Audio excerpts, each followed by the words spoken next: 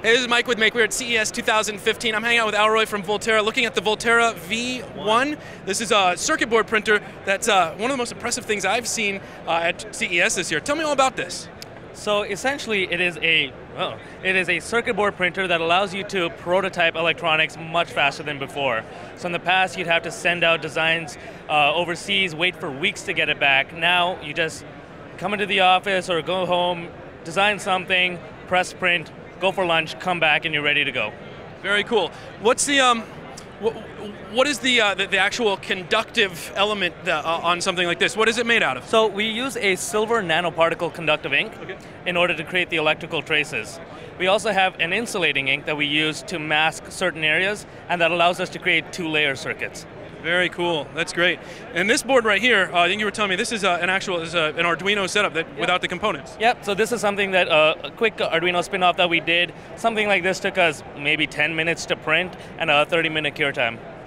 And does it require once the printing is done? Do you need to bake this in an oven, or is it just the ink dries and it's good to go? So the great thing about our printer is it's an all-in-one solution. So after it's done printing, our print bed is actually a heated bed that'll cure the ink. It thermally cures it.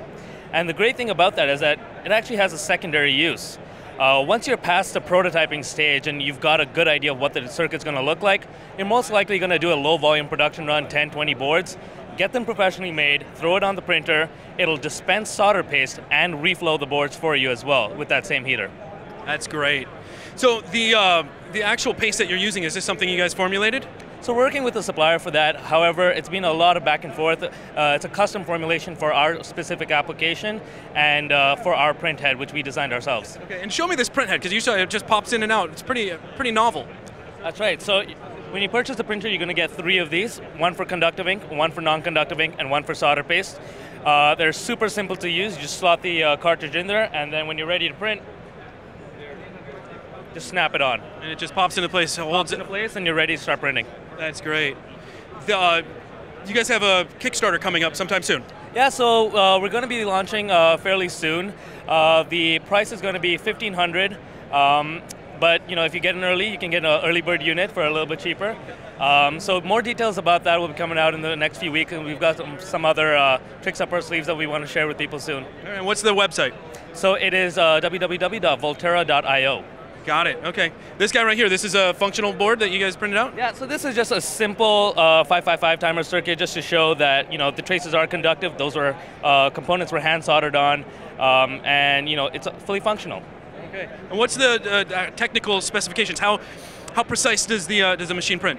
Good question. So we print at 8 mil space and trace, passives down to 0603, and pin-to-pin pitch is 0.8 millimeter. Okay, the resistance?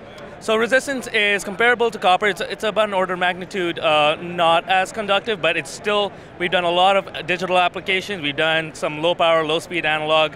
Everything's been fine so far. Great, great. Well, looking forward to the Kickstarter. Keep us in the loop, have fun here at CES, and I love it. This is great. Thank you.